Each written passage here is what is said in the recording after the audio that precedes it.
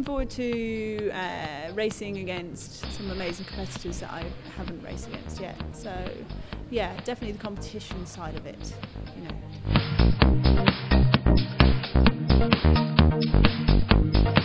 It's finally getting the coverage that it deserves as well, you know, and I think you know, having it on TV or highlights or however they're doing it, I think it's going to be great and actually give people the opportunity to actually see some of it. Because the problem is that if you don't ever see any of it, you're never going to get to know the stories behind the athletes, which means you'll never gather a following. So it's, you know, it's really important to get that media coverage.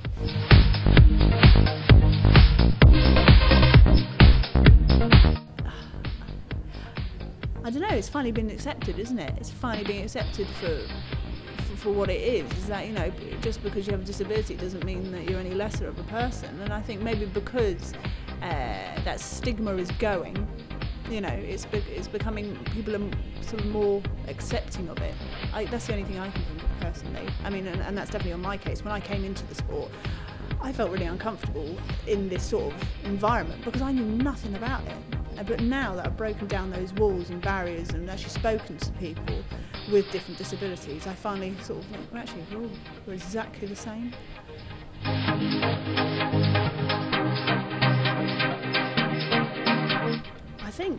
I honestly do think that, I know it sounds boring, but it's just keeping it in the eye of the public.